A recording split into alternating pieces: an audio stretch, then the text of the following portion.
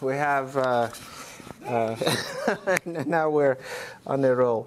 As a speaker from the AIDS Services Foundation of Orange County, I'm going to just say a few words before I introduce her formally to the class.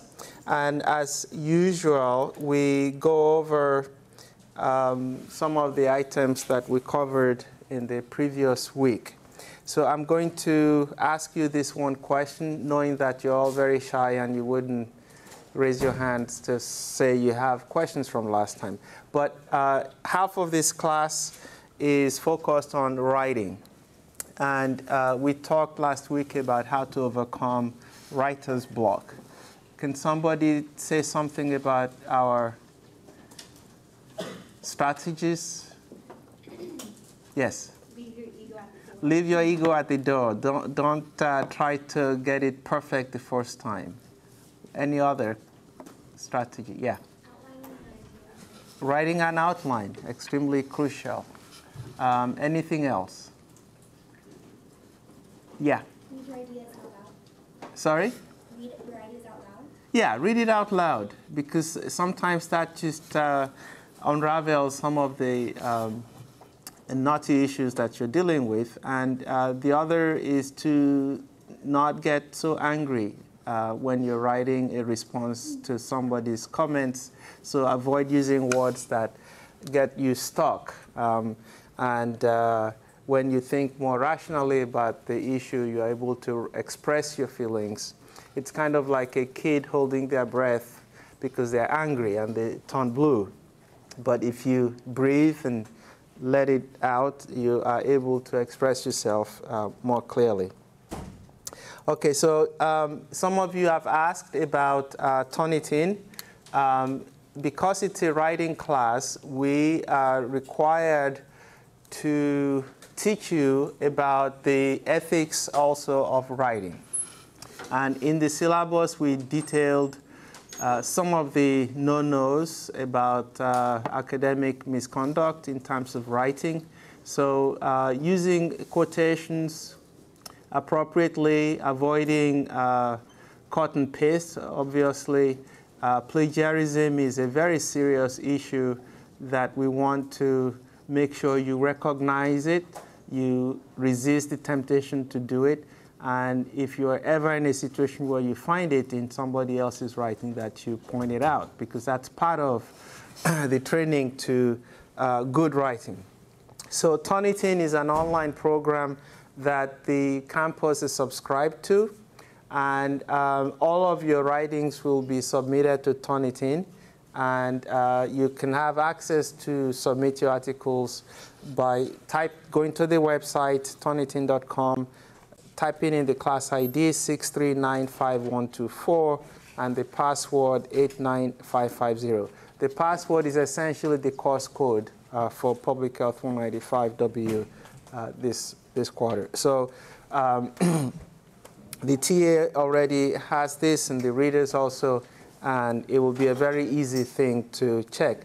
Sometimes you can do this yourself. If you're worried you have a long document to write, maybe late at night, you might have hoped to cite somebody or quote them adequately. Before you submit, it's a very good idea to double check yourself so that we don't have to have a problem with this. Any questions about this particular issue? Okay. There are several strategies that I'd like to spend maybe just 5 minutes talking to you about in terms of your next assignment, which is the scholarly review. You already wrote an outline, and we're looking at that, or already evaluated many of them. And in doing the outline, we gave you particular framework to select journal articles from different disciplines of public health, and then place the topic within the Practicum site mission that you're working on. So it's important to know that even if you're working at the same site with 2 or 3 other students, the kinds of ideas that will be appealing to you within that context will be different based on your experience, your background, and your particular role at that public health agency. So it's okay to talk to the other students working at the same practicum site to compare notes, but it's certainly more important to make sure that your work is as original as you can make it. Reviewing and revising draft, I strongly encourage peer review. It's okay to give a draft of your writing to your colleague, a trusted colleague. They read it, they give you feedback. We used to do this actually in class, just bring manuscripts that are without names or numbers, and we exchange and we have time to write comments. But in a larger forum, it's not possible to do that. Just very briefly, some of these rules of rhetoric, they date back many, many thousands of years, and some we still use today because they're very effective. Aristotle in the BC period worked with Plato in his academy and was the teacher of Alexander the Great, who founded the Lyceum. And one of the things he taught us is that if you are writing, how effective or persuasive you are depends on how well you can master your own experience in terms of character, and that you have arguments to support your point of view, and that you fill the between your character and the argument with a passionate response. And he called this ethos, logos, and pathos. Essentially writing from your heart, head, and soul. Most of us in universities tend to write from our heads. We ask, show me the data. But if you work in a public health agency like the AIDS Services Foundation, you have to think about the way in which to use data. When you confront people every day who have needs and responsibilities and are either marginalized in different forms or uncertain about the future, you need to bring in the ethos and the pathos in working with them, and that's really important. One of the things that Aristotle taught us also that you could have a 5-point plan in writing your reviews, beginning with an introduction, pose the question, solve the question, and why should somebody care about the answer you've given, and then what needs to be done, recommendations, and so on and so forth. So I like this 5-point plan because we still follow it today. If you pick any of the journal articles that you've read, within the framework of public health that you did for your outline, you would see that we always still have the abstract, the introduction, materials and methods, results and discussion, and conclusion. And that's essentially traced back to this period more than 2,000 years ago. Some articles may abridge this in a 4-point plan. You describe the situation, essentially the introduction, and then what's the complication? Why is the problem still there? And then what can be done to solve that problem? And then you try and provide an answer. These are excellent strategies for writing review articles. Even more brief, Plato thought that if you are dealing with an intelligent audience, you could be more pointed in your discussion. And we use this 3-point plan mostly in writing proposals. Okay, here's something I'd like to do. And that's it, last assignment for the course. So I have you have this in mind as we proceed. Essentially, the hypothesis is a falsifiable statement that can be verified by observation. Okay, if I provide this service to the people of Orange County, we'll see a decline in the incidence of HIV, for example. So you describe that service, but also acknowledge the alternatives. Why hasn't anyone done that service before? What could go wrong? And then you bring together a synthesis of the resolution of the hypothesis and the antithesis. But this is a three-point plan that works, where you're really talking to people who have a lot of background on the topic, but not very suitable for like a scholarly review. Okay, so those are the strategies that we will be exploring as we proceed with the next assignment. I will talk to you more about those assignments after the presentation, but I thought that in the interest of time, we should not delay our speaker, who's been very busy. I asked her to meet me in my office. We could walk or stroll over. She said, no, no, no, I have to meet somebody else. And there's another intern that she doesn't like to speak with the PowerPoint presentation, so I'm going to turn that off. She goes by Missy. Formal name is Melissa Birrd.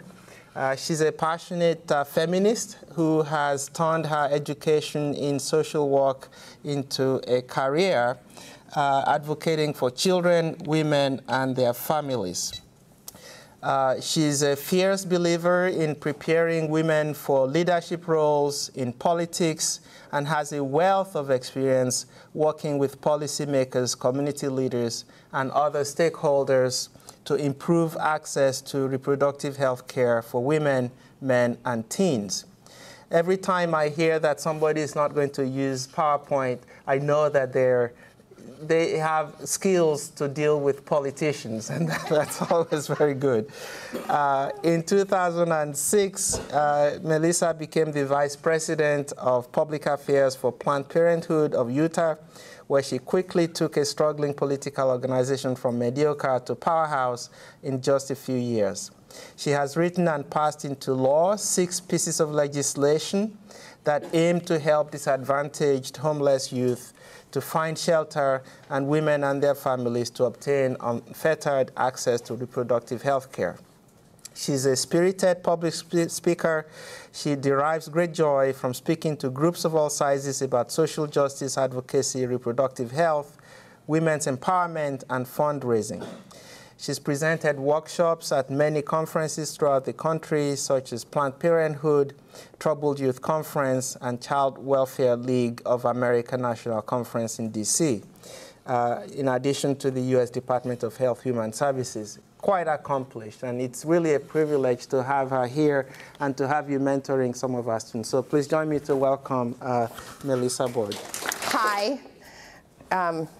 My name is Missy Birrd, and I also used to be a university professor, which was not listed in that bio, so you're in trouble. Just kidding. I am thrilled to be here, not just because some of my students are here, but also to talk to you about AIDS Services Foundation. And Delegate did a really lovely job going through my bio a little bit, but I wanted to add some to that.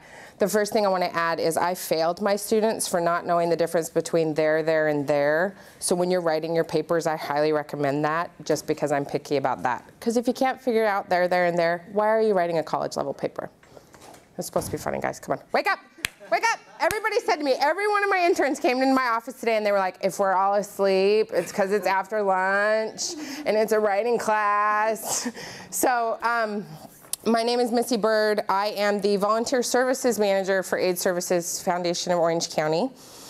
We currently have a group of 7 interns, 2 from Fullerton and the rest from UCI, and you guys have to stand up. So stand up, because you're the most amazing interns ever in the whole world. Yay! These are our fabulous interns. So I actually am going to put them on a spot for a second. They didn't know I was going to do this. You can sit down. It's okay. Sit back down. But I want each of you to say one of the most amazing things about AIDS Services Foundation that you have discovered. So Serge, I'm going to put you on the spot, yo. Okay, so say what you like about AIDS Services Foundation. You want me to stand up? Yeah, go for it, dude. I just think it's the fact that you're working with people that are like in a really vulnerable spot in their life, but yet despite that, everyone's so cheerful.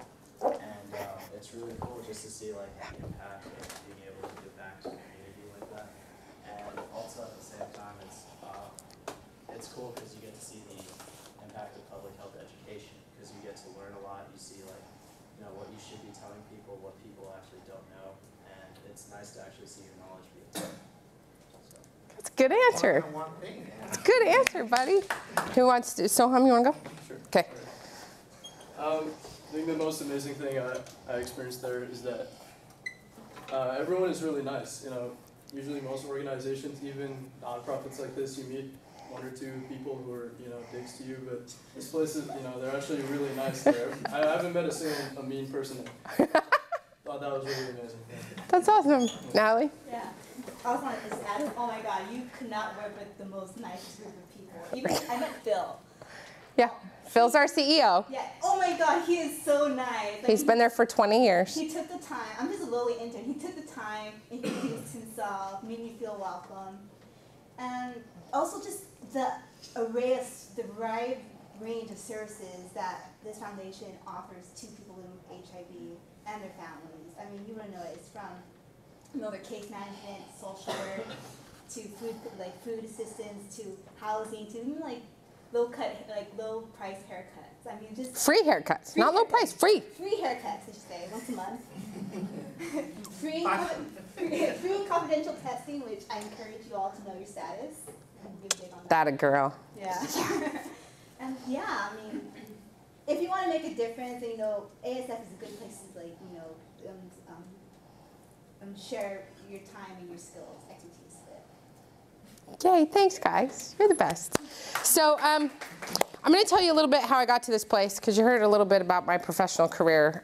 When Dell asked me for a bio, I thought, oh, here we go. So the way I got to AIDS Services Foundation is kind of interesting. So I was like living the fancy lobbyist life as the lobbyist for Planned Parenthood of Utah. And yes, I was a lobbyist. I wasn't an activist. I was a lobbyist. And I'm very proud to say that I was. When I was getting my master's degree in social work in 2003, I did research on homeless youth, specifically looking at how many homeless youth in Utah identified as lesbian, gay, bisexual, transgender, because I was trying to prove that we were no different in Utah than anywhere else in the country. I grew up in Utah. And I knew that we had an issue with homeless youth. I also knew, because I had worked in child welfare before I got my master's degree, that you couldn't shelter a youth under the age of 18 without parental consent or emancipation for longer than 8 hours. Okay, now I don't know if y'all know about Utah, but we are a ski place. It's cold there, okay? So imagine there's no homeless youth shelter, none, okay? And you've got approximately 2,500 homeless youth sleeping outside in sub-zero temperatures. So I knew we didn't have an emancipation law to emancipate youth from their parents, so I wrote one on my dining room table. Chain smoking cigarettes, listening to Ani DeFranco. It was amazing. And what happened from that is I called a woman that I had known from the child welfare world, who I knew was an elected official in the Utah legislature, and I said, Roz, would you please sponsor this piece of legislation? And she said, well, yeah, we've got to get it drafted. And I said, no, I already wrote the bill. I just need you to sponsor the bill. And she's like, no, you didn't know. And I was like, yeah, I'll email it to you right now. You can have it. So anyway, I sent her my bill. And we got it through the Utah legislature 2 years later. So the first year it died, the very last minute, and the next year I got it passed. And I taught myself how to lobby, I taught myself how to advocate, and I taught myself how to network with people. And I think one of the things that's really important to remember as public health students is it's not just about, you know, epidemiology. Public health is not just about those things. There's a macro level approach to public health that is super, super important, and it's where you can make the biggest difference. And we're talking about homeless youth here, but those youth are at risk for an awful lot of diseases, including HIV, especially when they are homeless. And so I got that law passed, and then I rewrote our shelter law to change shelter law so we could shelter youth for longer than 8 hours, and got that passed a couple years after that. But in the meantime, the CEO of Planned Parenthood of Utah heard about me and called me randomly one day and said to me, we really would be foolish not to hire you to be our Vice President of Public Affairs. And I was totally blown away and stunned beyond all belief and said, yeah, dream job, okay. So I get paid to cause trouble and talk about sex at the Utah State Legislature? Woohoo! So I was like, okay, yeah, of course. But So the thing I want to say is every job I've ever had is because I volunteered there first. The exception was Planned Parenthood, but I think because I built my reputation in the community, that's why Carrie knew who I was. So I'm going to give you a little piece of advice here. Volunteer. Find your passion, find what lights you up, no matter what it is, and volunteer for that agency. Because every job I've ever had is because I volunteered at that place. So that's real, and it builds your resume, and it makes you look good, and it helps you figure out what you really want to do in the world. Because quite frankly, I got a master's degree thinking I was going to be a play therapist. And guess what? I love kids and all, but I am the world's worst mental health practitioner. I hate being a counselor more than anything else on the planet. And I figured that out early, thank goodness. But it's really, really important to know what you like and know what you want to do, right? And you're not going to be stuck in one thing, especially in public health. The beauty of getting a public health degree is that you have so many options when you're done, which is why I got my master's degree in social work, because you always have a job when you got an MSW. Like, you can go anywhere. You can do drugs, you can do kids, you can do marriage and families. So, you know, keep that in mind. Don't limit yourself to one thing. So I worked for Planned Parenthood, and I wrote 4 more laws for Planned Parenthood, got them all passed. My favorite bill that I ever wrote, this is my 3rd lesson, know your audience, so, and know how to message to them. So I wrote, it's called the Fertility Protection Act. And chlamydia and gonorrhea were rising at 4 times the national average in Utah at the time, okay? But nobody in Utah has sex. But for some weird reason, chlamydia and gonorrhea are going through the roof, right? Nobody has sex in Utah until they're married. So I went to the LDS church lobbyist, because of course the Mormon church has a lobbyist, and I went to Bill. And I said, you got a problem. We are not going to have forever families in heaven if we have chlamydia and gonorrhea causing infertility. And Bill was like, whoa. And I really literally said it just like that. And he was like, wait a minute. And I said, Bill, look, here's the numbers. We've got chlamydia and gonorrhea rising at 4 times the national average, and it's not getting treated, which means you're going to have infertile people, which means they will not be able to have forever families, which is the purpose of you being in heaven. And he went, well, we have to do something about it. What are we going to do? I said, well, I proposed $350,000 line itemed in the state budget for STD testing and treatment. And Bill goes, that's a great idea. And I was like, good, you're going to help me with that, because otherwise it's not getting through. And he said, okay. I ended up getting line item STD funding in the Utah state budget when they were cutting everything else in the Department of Health and Human Services. So, know your audience. Because guess what? There's no reason Utah ever should have line itemed STD funding in the Utah state budget, but they did, because they recognized it was a public health issue, and it was going to lead to infertility. It stayed in for a couple years. It's gone now, but it stayed in for a couple years, which was really amazing. We also did a bill to improve pregnancy outcomes for women who use drugs and alcohol. Because in Utah, a pregnant woman, I think in California it's the same, but a pregnant woman could be fast-tracked into treatment, drug and alcohol treatment, ahead of everybody else if she wanted to get into treatment if she was pregnant. But pregnant women didn't know that. And so we did a campaign with the Department of Health to educate OBGYNs, the public health department, and people who were buying liquor in liquor stores. We did Spanish and English flyers that were in the liquor store about getting help if you were pregnant, which was, see, in Utah, the state owns all the liquor stores, so it's not like it is here. So it was really easy to funnel that money through. But what that did was it ended up getting several women who were pregnant and had not been identified before then into treatment, which was really an incredible accomplishment. And to admit that people drink and do drugs in Utah was also kind of a feat, right? So they're having sex, they're drinking, and they're using drugs. It just completely blew the mind off the legislature. We also did a bill where we mandated that emergency contraception be given to rape victims when they presented at an emergency room. It's called EC in the ER. In most places in the country, it's a very controversial bill. But again, this goes to knowing your audience. And the LDS Church has an exception for abortion for rape, incest, health, and life of the mother, which is not typical in most religions. And so I used that to my advantage and said, look, if we can provide women with emergency contraception, it will prevent an unintended pregnancy from happening. It will prevent them from having to make that decision. And it was the first time in the country's history that we passed EC in the ER first year unanimously with a signature for the governor within 2 weeks, which had never happened in the country. So it's stuff like that that lights me on fire. And it's stuff like teaching. I taught at the University of Utah for 3.5 years. And I taught marriage and divorce, which was super incredible because I got to talk about polygamy. And I brought in panels of polygamists. And like, my classroom was like, it was like the home ec of the University of Utah, right? It was like if we didn't go to BYU and get married, we have to go to the U and go to major in human development. And I'd bring in the polygamists and they'd be like, ah!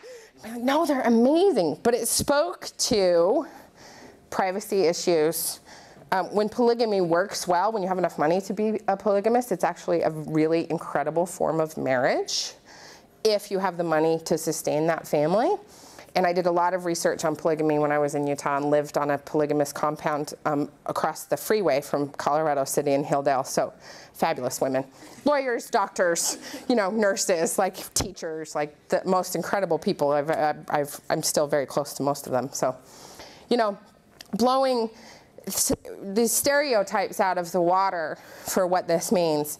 So then this leads me to Orange County, California, right? So I'm rocking the world, and then all of a sudden I go through this really nasty time in my life where I got divorced. And I was like, what am I doing in Utah still? Huh. Well, I'm gonna move to LA. And I moved to LA. And I worked at the LA Gay and Lesbian Center for about a hot minute or 6 months.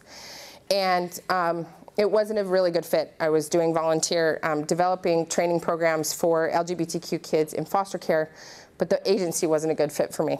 So I left. And then I didn't know what I was gonna do. And then I get this random phone call from a reverend who asked me to be the executive director of a domestic violence shelter in Compton. Okay, white girl from Utah in Compton. That lasted 8 weeks until until he was like, and you're out of here. And I was like, yep, I'm making too many changes. I'm gonna go now. This isn't working at all for me. Yeah, our checks bounced. It was really awful. But it was the women I worked with were like the most incredible.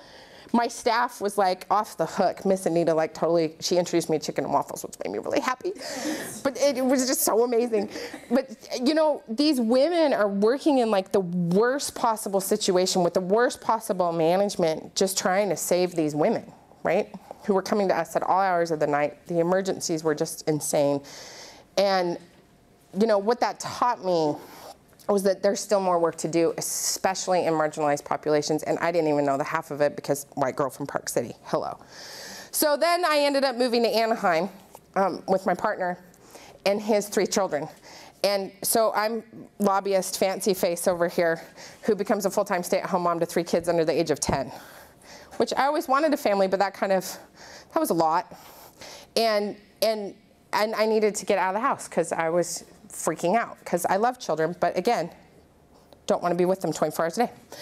So I started volunteering at the AIDS Services Foundation. And I started out as their receptionist answering phones. And I was there once a week on Mondays, and sometimes I'd fill in. And this is what it gave me. Right when I was leaving the LA Gay and Lesbian Center, the young man who I had nannied for, who was a very wealthy young man, committed suicide. He was 24. He was HIV positive by the time he was 19, and a meth addict by the time he was 20. So my little Andrew, my little prince, who I loved more than anything on this earth, who was my first kid, because I got to raise him for a couple years, was gone. And what I got to do at AIDS Services Foundation was interact with clients again and interact with people again, because while I'm a really crappy therapist, I really miss being with people. And when Andrew committed suicide in 2011, it just devastated me. And it has devastated his family. He was an only child. And it reminded me that we are not done with this disease. And here's what's you know, I love that Natalie said, know your status. I remember my first HIV test. I was 19, I'm 30, I'll be 39 this year, it was 20 years ago. I was 19, I found out that the guy I was dating had a history of being an IV drug user, and I had no idea. So I freak out and go get my HIV test, right? 2.5 weeks, people. 2.5 weeks. You had to wait. Now you can get it in 40 minutes, which is awesome, right? So for those 2.5 weeks, it was the longest 2.5 weeks of my life. I mean, I'm sitting there waiting to find out if some guy that I've been dating for a couple months had given me HIV, right?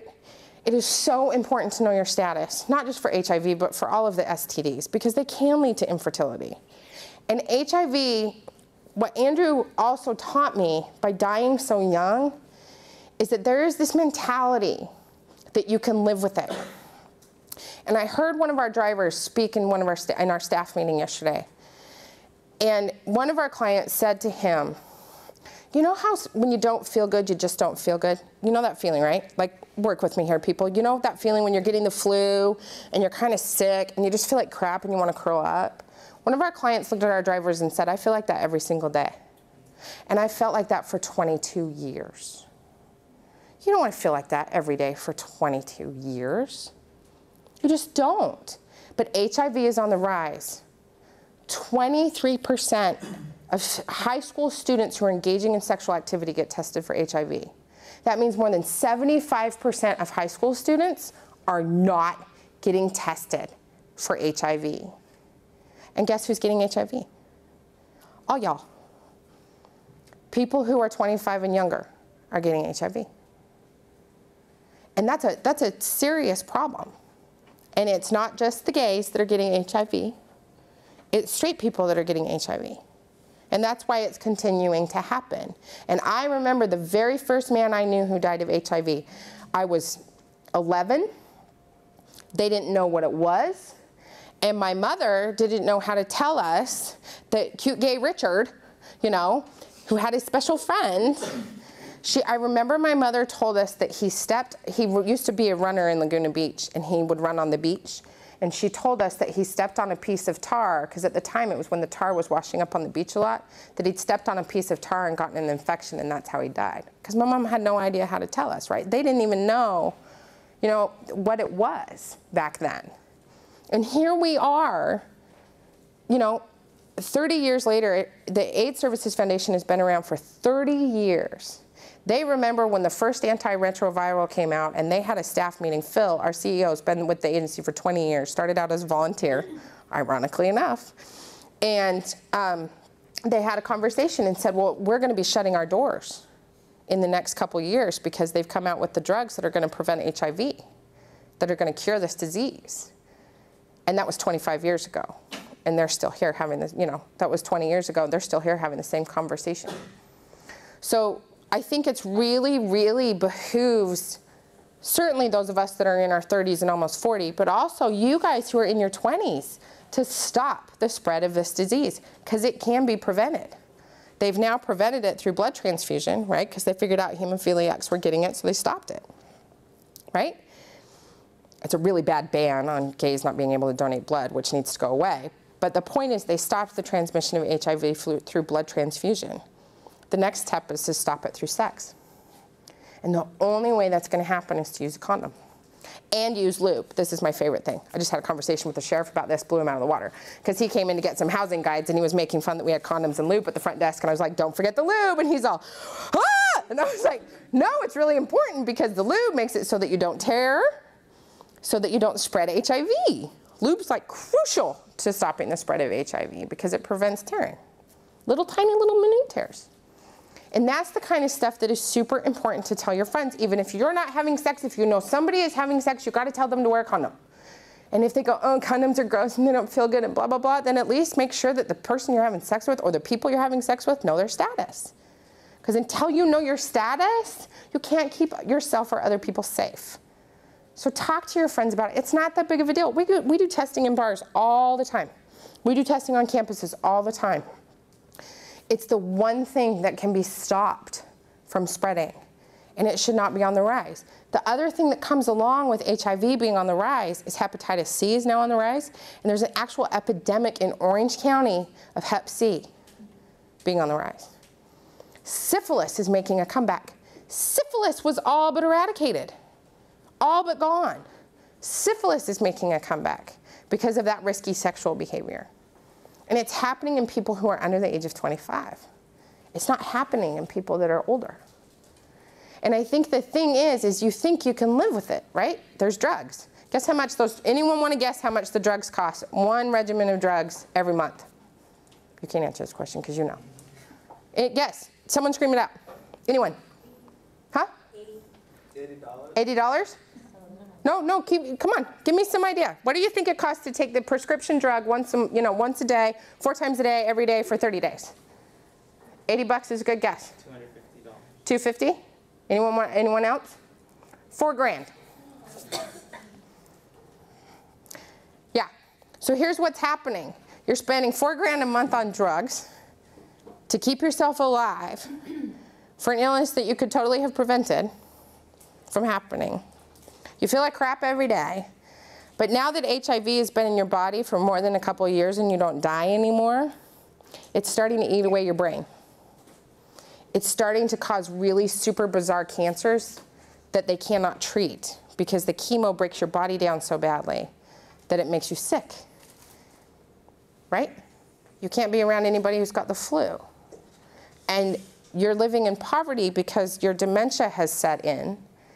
And you can't work as an IT program. One of our amazing volunteers used to be one of the head IT guys for like HP. But he can't work anymore because his brain doesn't work like it used to. And that's what you see with a lot of our clients. You can tell they're slow, right? You can tell like they're moving slower and they can't, their cognitive ability is going. And it's because HIV is eating away at their brain. So that was a big soapbox for Missy Bird. The other thing is that we've got a lot of really incredible programs, and I brought some brochures, and I brought some stuff, and anything that doesn't get taken, I'm going to leave it here. You all are responsible for taking it back to the office. But so one of the things that, because, we got to raise money, right? So one of the things that's coming up is AIDS Walk, which is on May 4th, and it's at Disneyland. And you can become a part of Team ASF. And here's the thing. You can volunteer to be a part of Team ASF. It's a fundraiser, so you do have to try and raise $50. But I find that asking 10 friends for $5 is easier than handing over $50. And mind you, I don't make a lot of money doing what I do, and I'm raising 3 kids with, my man. So, it's not like I'm like flush with cash, right? But I find it's easier to ask 10 friends for $5 than to come up with $50 by myself. So if you are interested in AIDS Walk, it's a week and a half away, and we really need people to walk with us. The other thing we have coming up that is really incredible that AIDS Services Foundation does is we have a kids program and a families program. So kids who are either HIV positive or who are living with someone with HIV come once a week to our kids programs where they can have group and they get to socialize and they get to be with other kids who have HIV or are affected by HIV. And the beauty is we have summer camp that's coming up that we need volunteers for. And summer camp is 3 days and it's in August and it's super incredible. And you go up in the mountains and it's where kids and their families can have 3 days where they can just play and go to camp. So if you want to volunteer, that information is up here too. I brought our homepage. This is our newsletter that goes out to all of our clients who receive mail. So this goes out once a month at the end of the month, and it's got a calendar of all of the stuff that we do. It's got some articles in here. So it's really, really informative. And then we also have a new program that we just started called Healthy Relationships. And it's 5 sessions, and every month we start a new round. It's for men who have sex with men, and it helps people develop the skills to make decisions about disclosure. So one of the other things that we find, and it's in Spanish and in English, and one of the other things that's really, really super important is that people, once they're diagnosed, they don't know how to talk about it. It's like coming out all over again, right? And so it's really, really, we found really, really crucial for people to be able to talk about their status in an open way. And so that's what that aims to do. And we're hoping that the grant is specifically for men who have sex with men, but we're hoping that it opens up so that we can do it with heterosexual folks too, not just men who have sex with men. And my cards are up here, and that's all I think that I had. Is this mine? Yes. Oh, that's delicious. So I kind of wanted to leave it open for you all to ask questions if you wanted to. Yeah, you're over here like typing away and you're nodding your head and you're like, holy crap, this is crazy. Yeah, well, I mean, this is really interesting because I actually grew up in Utah and Oh, bless your heart. Where'd you go to high school? Brighton. Oh, I went to Park City. Yeah, so you guys are definitely one of our rivals. Uh-huh. But yeah, I moved here when I was a freshman to come here, and I guess like growing up in that environment, it's completely opposite than here, and like I don't think everyone has their stereotypes of what Utah is and like Mormon Yeah. people and all that stuff. Yeah. And everyone assumes that every single person in Utah is Mormon. Uh-huh. But I guess my question for you is that when I went to high school, we didn't even have like any health education because it was so conservative and like taboo. And I remember in like health class, like even in any class, like talking about anything sexual related was like really put down. Like, has that changed? Do you think, or like how do you? Well, I introduced a comprehensive sex ed law in Utah the year before I left, and it died. But we got it through committee and onto the floor, which was a huge battle in and of itself. So no, there is no comprehensive sex ed in Utah. Yeah. It varies from state to state. So here's the thing that's really, I mean, you bring up a really, really valid point, especially if you're involved in public health. If you don't have good comprehensive education, like it's as simple as washing your hands, right? How do you prevent the spread of flu? You wash your hands. It's everywhere, right? It's all over the place, especially when H1N1 was a big deal. Like, wash your hands, wash your hands, wash your hands. Why aren't we saying put on a condom, put on a condom, put on? It's the same thing. It can make you sick. But the fear is, and the fear is even in Orange County. Like, this is why I kind of like it here, because it's sort of like the red bubble in the blue state, right? Like, that's why I really love Orange County, because it's like weird. But you know, it varies from school district to school district and state to state and region to region. And the thing is, until we get uniform about having the conversation and stop being afraid that if you talk about sex, it means people are going to have sex, I mean, it's not going to change. And that's the issue. The problem is we are so weird here in this country. We think that modeling policy after other countries doesn't make any sense. But when you look at other countries who are predominantly white European countries, their rates of teen pregnancy are incredibly low. Their rates of STD transmission are incredibly low. Everything is different. And so until we wake up, and I think it's dependent on you all, not even me in my 30s, my people in my 30s, right? Like, it's dependent on the 2 generations coming up to make those changes, because you all are going to be the elected officials. You all are going to be the ones who are running for office and making a difference and advocating and lobbying and doing whatever it is you're going to do. You are going to be the ones who are having the conversations with your children. Like, this is the beauty about raising children, is you get to raise them. Like, you know, my kids don't care about stuff. Like, they don't have that taboo body image stuff. They don't have that stuff. And until we start raising our kids to not have that stuff, it's not going to change. I give it 10 more years and everything's going to be different.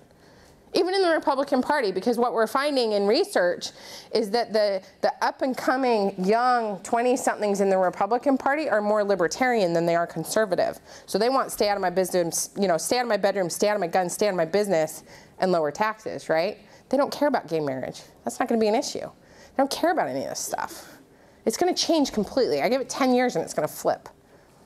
So I don't know if that answers your question or not, but it varies. Yeah. And until we figure out how to make stuff uniform, and we actually figure out how to listen to the public health department, like, until you figure out how to listen to the people who are dealing with this, it's not going to make a difference. And two, like, sorry. You're okay.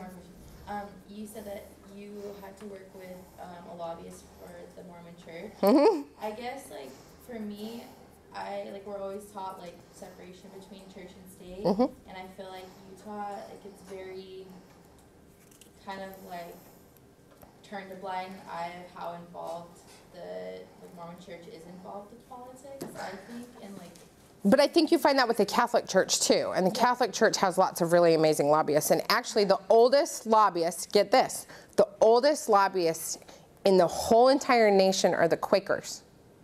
The Quakers started lobbying before anybody else did, because they lobbied about environmental issues, which is really, really fascinating. That they are in their religion, they're the oldest lobbyist group in the country, which is super fascinating. Religions have always lobbied on stuff. That was going on. How many of you saw Lincoln? How many of you saw Lincoln? You have to see that movie. It is so awesome because the lobbyists are hysterical and they're going out and getting everybody drunk and then telling them to vote for emancipation, right? Like it's just an amazing portrayal of lobbying. It totally cracked me up. But that movie's phenomenal when it comes to talking about policy shifts and policy change and what happened. Because it may be a movie, like a fictional movie, but a lot of what happens in that movie is very true to what happens in the back door, in the back rooms. So it's not just about the LDS church. It's about all religions have a certain arm. And here's the thing. The separation of church and state was so that the Puritans could come here and practice their religion the way they wanted to. That's all it was. It wasn't about government staying away from the church. It was so that there was freedom to practice any religion that they wanted to. And we talked about cross-cutting themes in public health. Yes. I'm sure it's the same in social work. Mm-hmm. You actually use these cultural differences, religious, as a way to get into. Well, and it's how you build a coalition. You can't, that's how you build a coalition of people to make change, right? You include everybody in the community. And that's what works really, really well. You take public health and the issue that you're concerned about, and then you take the agencies that are on the front line, and then you take the doctors and the experts, and then you take the elected officials and the community members who tend to be religious leaders. You got to bring them into the fold to have the conversation. And it's not making public health policy change and making change like for HIV and AIDS is not about coming at people where you want them to be. The most fundamental, crucial thing I've learned that I was trained as a social worker is that you come at people where they are. So you figure out where people are, and that's where you can make the change. And that's where you can make the difference in stuff. And HIV is not going away anytime soon unless we really, really pay attention, which scares me. It's shocking to me that this disease is still here. It shocks me. Because it's 100% preventable. 100% preventable. It's not like cancer. It doesn't just creep up one day. It's not like diabetes. It's 100% absolutely preventable. Anyone else? You had a question? Oh, I just wanted to add something to what you were saying, what she asked, that right now, just recently, a senator, I think from one of the senators from New Jersey, he sponsored a bill. It's called the Real Education for a Healthy Youth Act, and basically it promotes evidence-based sex education instead of right now we just have, well, here's these diseases, and 100% of the effective way to not get these diseases is. You have abstinence only, and then you have abstinence plus, and then you have comprehensive. He's talking about comprehensive sex education. Yeah, well, that's just a federal thing. Right. Funding for. Right. So that's going around Congress. So interested in that, you can always write to your representative, write to your senator, and see. Yeah. And if you want help figuring out how to find those people, go to the Orange County. What is it? What website did you have to get on? The legislative website to find your elected officials? California Assembly. California Assembly has a link that you can look up all of your elected officials on.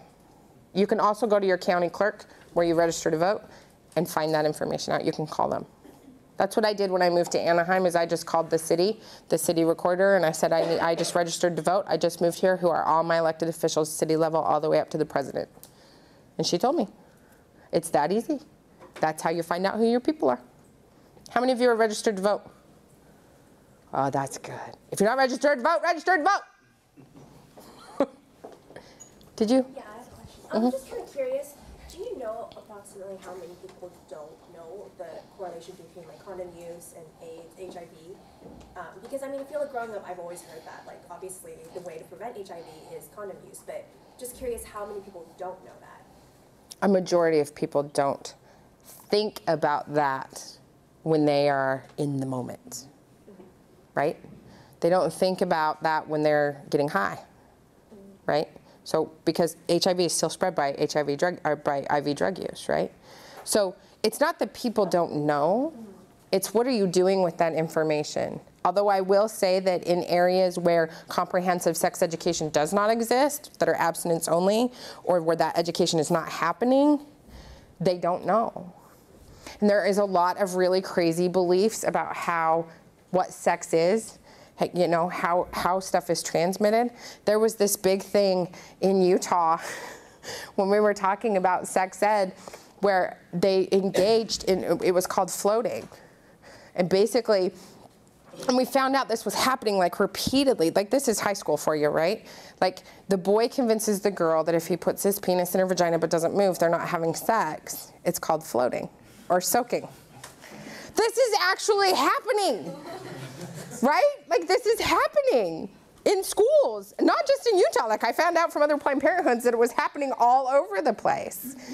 So if you don't know that the condom prevents the spread of HIV and you don't really actually think you're engaging in sexual intercourse, that's a huge problem, right?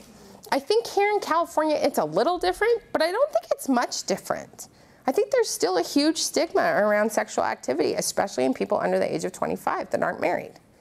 So it's not that people may or may not know that a condom prevents the spread of HIV. It's what are you doing in the heat of the moment? Are you really going to say, no, we're not going there unless you wrap it up? Right?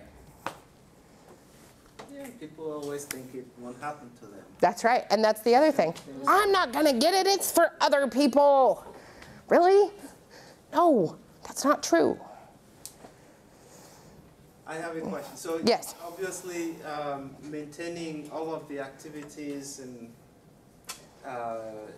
being there for anyone who comes in is expensive. And so yes, you raise funds through the AIDS Walk and the Bicycle for AIDS, but you must also write proposals to, I don't know, federal government. Who supports this work? So AIDS Services Foundation is founded by the Ryan White Funds through the CDC.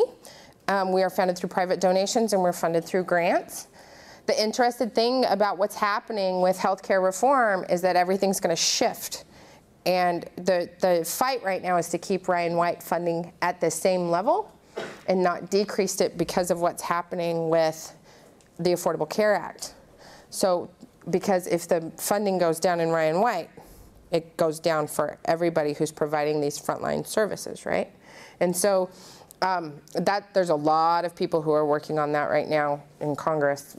AIDS, a lot of the AIDS folks up in San Francisco and Los Angeles are really intimately involved in that. We're part of an alliance, the HIV and AIDS Alliance here in California, representing the AIDS Services Foundation, and it's called OC-HAT, which is the Orange County HIV task force that does the public affairs work for all of the agencies in Orange County.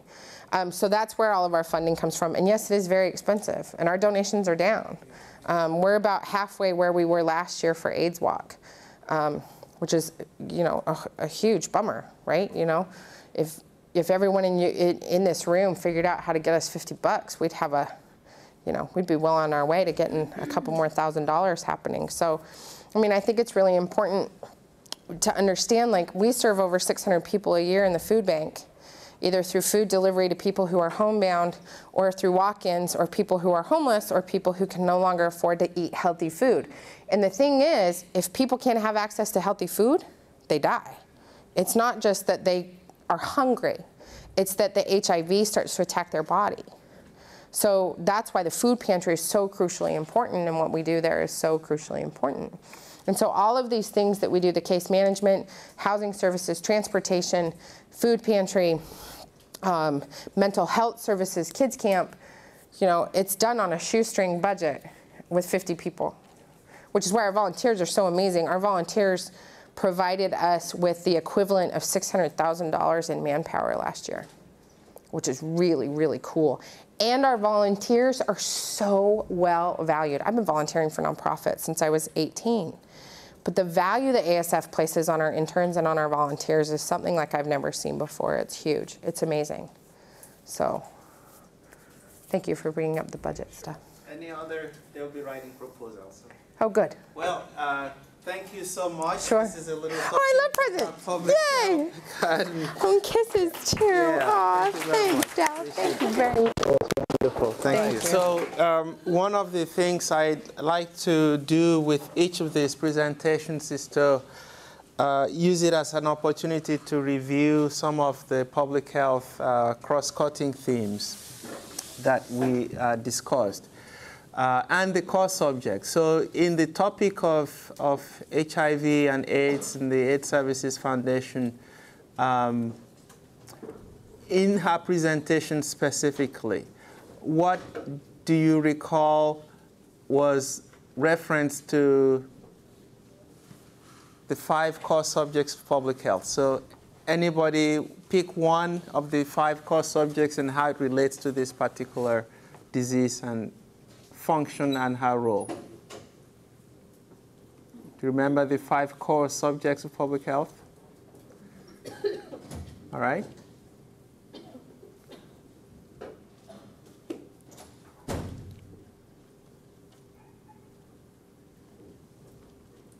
Come on. Okay, I'll start. You start. Okay, Yeah.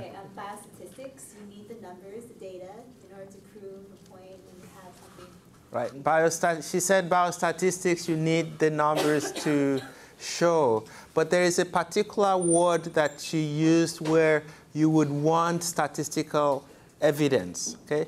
She said something about certain diseases on the rise, right? HIV among a certain population, right? The under 25, but not in the elderly. She mentioned the increase in another disease. Syphilis was thought to be gone. Now it's coming back. Hepatitis C. So those are epidemiological facts that are supported by statistical analysis, right? So we've covered 2. I think I'll grant that epidemiology and statistics kind of go together, but you need those numbers to make a case for why this foundation exists. If it's declining and we're going to eradicate the disease, ultimately the AIDS Services Foundation will go out of business.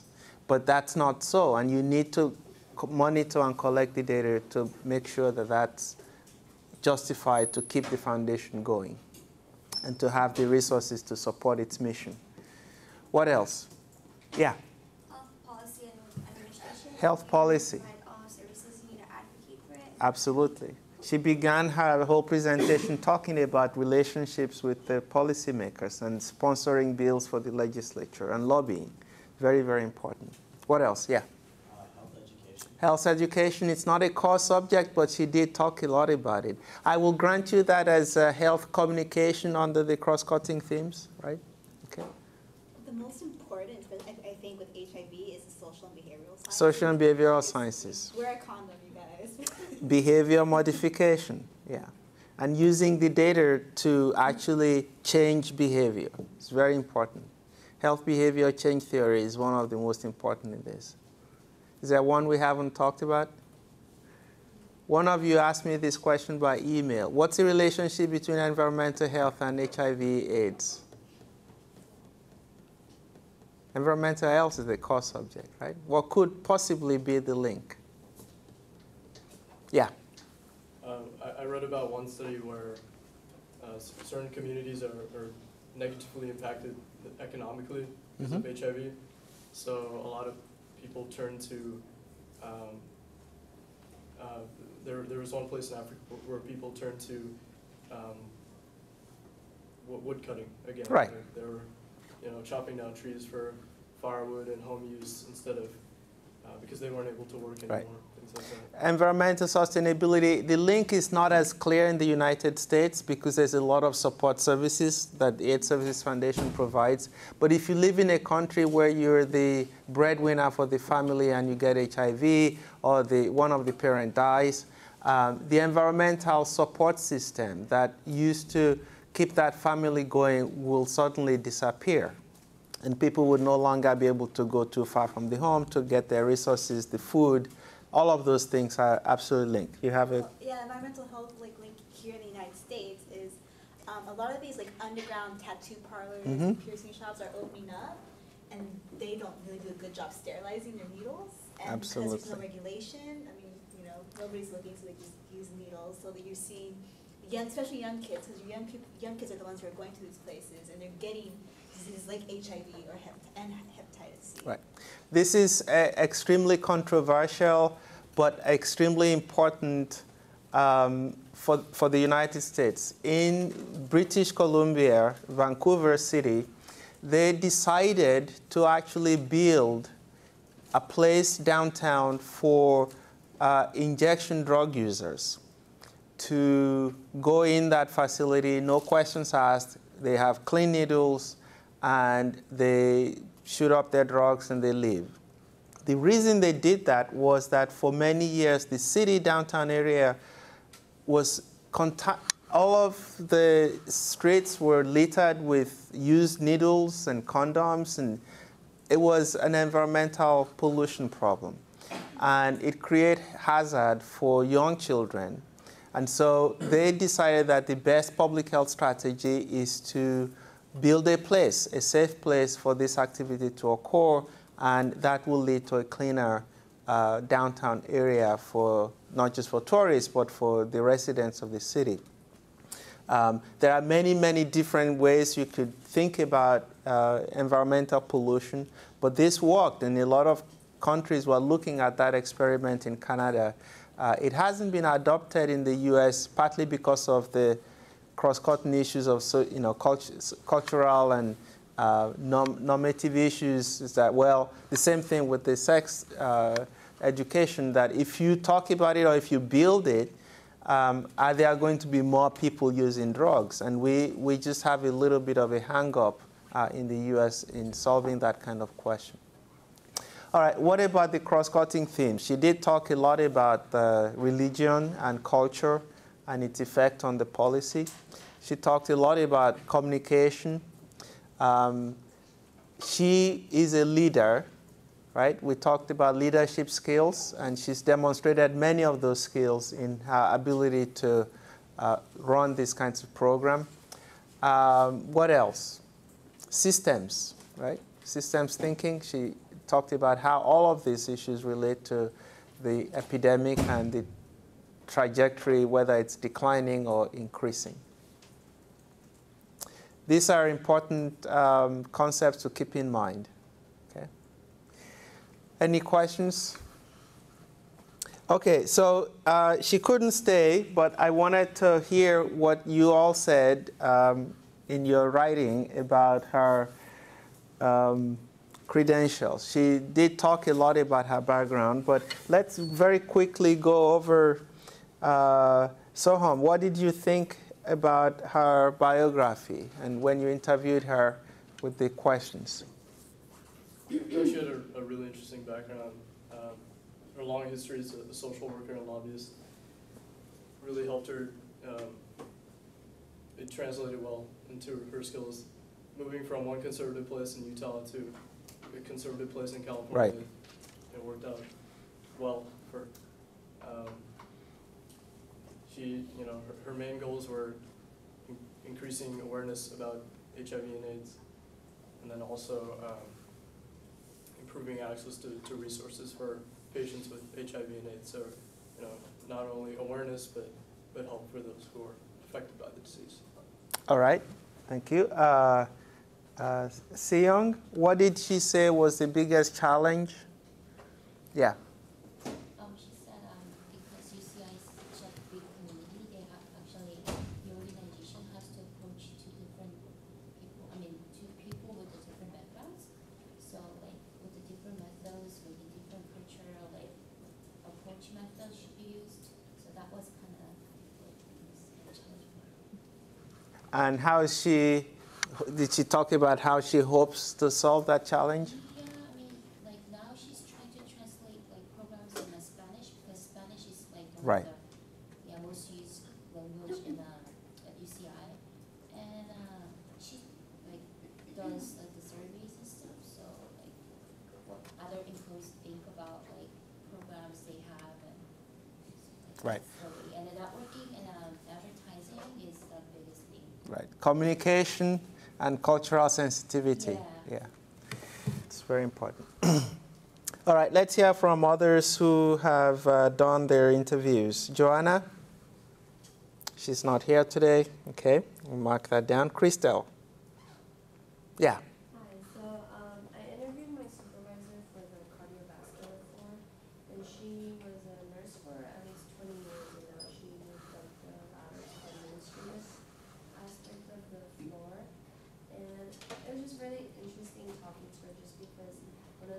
struggles she finds is trying to balance the administrative and the nursing aspects of the So hospital. she's a trained nurse, but works now as an administrator?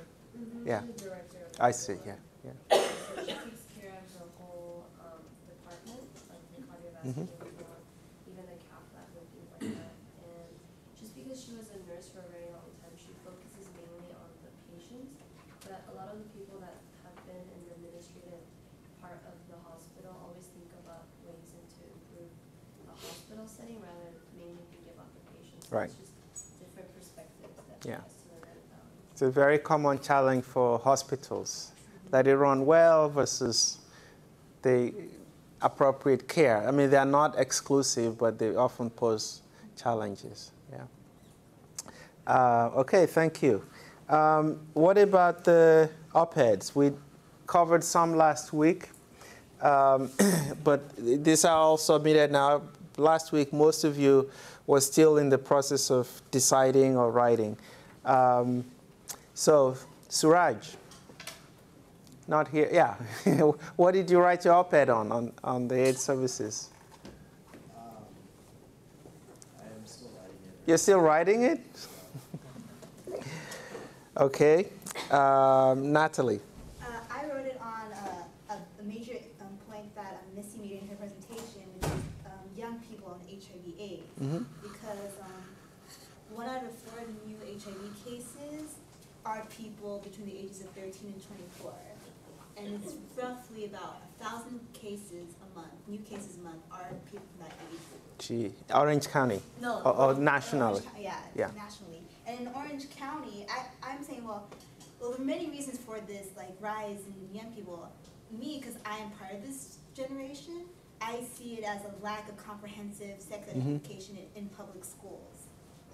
So I talk about this bill that's going around Congress right now that will fund evidence-based, age-appropriate, because I think that's important, and comprehensive sex education. Okay. So, yeah, you mentioned that bill in your addendum to her response. Because only 50% of the school districts in Orange County have in their curriculum on sex education. They includes a module on preventing STIs and pregnancy. Because most of them don't really. They talk about not having sex, but they don't give options for people who are sexually active. You know, what is an STD, where they can get treated, or where they can get tested. That's not really covered in the curriculum. So. Is it a California bill or a national bill? It's national. National. And what newspaper are you thinking of submitting this? Because I want to bring attention to this to young people my age and new you. Yeah. Okay. Good luck with its acceptance. All right. Now, scholarly reviews are going to be due next, but you've already worked on the outline, so let's hear what you're thinking of with this. You should have a working title and have selected some of the articles for discussion. Shirley, Hands for Africa, is she here? Okay, Shirley's not here today. Natasha? All right. I'm sorry, what was your question? Okay, so what did you write your outline on? You're at the health, yeah, you're the health, not op-ed. Yeah, the outline. The outline? Mm-hmm. Well, what I'm reading for is, hold on, let me refresh my memory. I have op-ed on my mind. All right, why don't we do Lydia first, and then, yeah. I'm considering doing mine on diet, specifically the intake of vegetables and fruit and the risks to cardiovascular disease. Mm-hmm. So one of the articles I'm looking at is a meta-analysis of fruit and vegetables. Okay. So did you already find articles in the different branches of public health? Yeah, but now I'm trying to find more so with diet. Right. Originally it was just only on cardiovascular disease and risk factors, so now I'm trying to focus my search more on diet. On the food part, okay. The contribution, I think salt will be one of the controversial ones with a lot of research, but uncertainty in how to interpret. All right, so now that you're here. Yeah, so I was speaking to the directing attorney of the health consumer portion of the Legal Aid Society, and she states that a lot of the funding that they're receiving from insurance companies, because of the Affordable Care Act, to promote outreach, Mhm. to inform the community about the changes that healthcare is making, is so much, but so little people call in to actually ask about healthcare. So I realize that's an actual issue in the community. So what my article will be about is how important it is outreach, especially in Orange County. And I've actually found an article that relates to the same kind of outreach done in San Diego, and how important it is and how useful it is, how outreach is. Yeah. So that's a good segue into what I'm about to say. These are scholarly reviews. So you will find articles that are research-based, perhaps in Orange County and San Diego, but not a lot. Okay. So you'd have to cast your net a little bit broader on the topics. You know, what kind of research has been done on how to do outreach? Okay. So very broadly, that will give you more access to original research. Okay. Anyone has questions about their scholarly review in progress? Okay, so the next assignment is the abstract. It's about 300 words. Again, turn it into the Dropbox. We'll talk about it again next week before the actual due day, which will be the following day. But if you have questions, you can either email me or Shar about this. But it should be very straightforward from the outline that you have written. Okay? Yeah. The outline from where? You should have submitted your outline for Oh, the. yeah. Oh, yeah. Okay. I know. Lots of assignments. Yeah. All right. Yeah. Wait, Question. So I don't know if I didn't read the information in the syllabus, but the abstract is about one of the articles we read. No. So what we just did, where 3 people talked about what they're writing, their scholarly review. Sort of like a mini meta. A mini, yeah. So you would have read a lot. You would now just, here's the abstract. It's like a summary of my paper. Okay? Is that all that's due next week? That's due May 2nd. Yeah, yeah. That's all that's due. Yeah. So is it only for one paper? Like one paper? No, it's not an abstract of a single paper. Okay? It's like a summary of your scholarly review. Okay. An abstract is the same as a summary. By now, so you've written an outline, you found papers, now you have a title, now you want to tell us in 300 words, here is the case for my article. Okay? Yeah. So the article review, that's 1,500 words. Yeah, the final version. Yeah. That's due May 2nd, too, right? No. That draft? Yeah, that is. Yeah, it says it in the syllabus. That is 2 assignments due on May 2nd.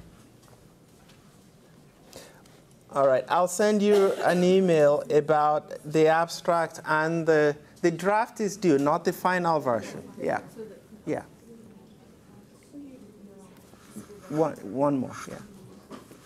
I've been trying to log on to turnitin.com with the info UBMS. I don't know if anyone tried, but it didn't work. Yeah, it doesn't work. You logged in? Yeah, I tried enrolling in the class with the username, or with the ID and the password that you gave us, and it's not working, so. Okay. It's a master one. You have to log into the actual. To the class site. Okay. All right. I think the password is different for the master and the section. So I'll send you the password for the section. Okay. So just to get it straight, only because I guess like whatever you're telling us that these papers consist of isn't really like in line with the TAs. Mm-hmm. So the article review draft, you're doing it on one peer-reviewed article, right? Because that's what they were saying, that you were only going to write your article review draft on one of the peer-reviewed articles you picked. Do you get what I'm saying? Last week we talked about how to review a critical review of an article. And I used my article as an example, critical thinking. Okay. Now you've written an outline where you found 3 different papers From different aspects. on different aspects of your topic. Okay. To me, that's sufficient that you've read the literature, but you'd have to find more. Okay. And I'll clarify this with Shah, but it doesn't make sense to now just review one article when you already have more. So I'll clarify that with him. Okay, so basically your paper would just be like reviewing all the articles that you Yeah, the scholarly review is a review of that topic, bringing in all of the articles that you've read. Okay? That's what a scholarly review is. I know it takes a while to get it, but you can actually find a scholarly review on all of these topics. Okay, so there is, for example, the American Review of Public Health, which is a journal that only publishes review articles. And if you look at such review articles, they have lots of references because they have read all of these references, and then here's the state of knowledge on this topic. So what the assignment is that you have a grasp of the state of knowledge of your topic by reviewing a lot of articles in the literature, not just one. Okay, because what they were saying was that like your article had to have like the methods, results, or whatever section, and kind of critique that one article. And like I'll talk with Shai about it. I'll clarify that. Yeah. Okay. Yeah. When you say topic, do you mean like the one of the 5 main topics? No, so what was your topic for the op-ed article that you submitted? Oh, you have to write one pertaining to that one? What was your topic when you submitted the op-ed article? Oh, we haven't submitted it yet. Well, what is your topic? My topic is on psychological support for women with cancer and HIV. Okay. That's a topic that you can build on for a scholarly review. Okay. So let me clarify the assignments for the course. You begin by writing for the public, and then you write for scholars, and then you write a proposal. Okay. Writing for scholars means you have mastered here's a topic that's of interest in this disease that my public health agency is working on. Okay. One is salient, which means it's popular in the press, and we address that through the op-ed. Okay. Now you have to think about what are the challenges for understanding or moving that field forward, okay, from a research or academic point of view. That's what the word scholarly means. So people have done a lot of work on this, and you have to think, okay, what else remains to be done? You just mentioned to me that you're interested in outreach. And that's why I said you have to go beyond just San Diego and Orange County to look at the literature on how social and behavioral sciences health policy has contributed to outreach, how epidemiological issues may have a role to play in it, right? So you've selected articles based on what the researchers have done on that topic. The assignment is to summarize the body of knowledge on that topic, but you have to come up with a topic.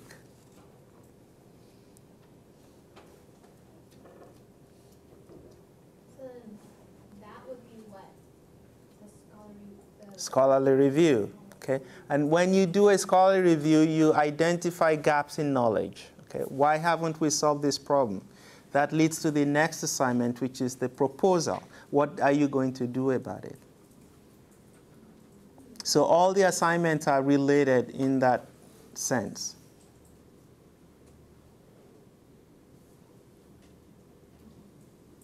All right?